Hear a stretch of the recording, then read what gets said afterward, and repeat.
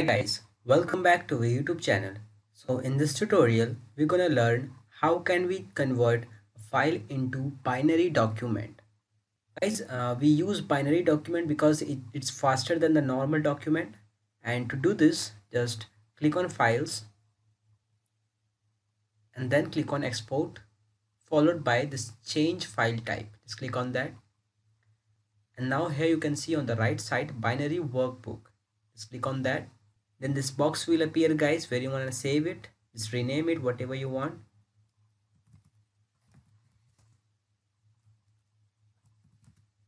And save it. Let's open it guys.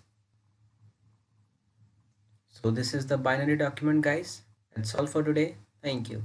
If you really like the content, then please like the video and click subscribe to see more videos like this. And don't forget to share this video with others. You can find the link to complete basics to advanced Excel tutorial in the description below, or you can visit mahagurus.com to see lots of other software courses. Thank you.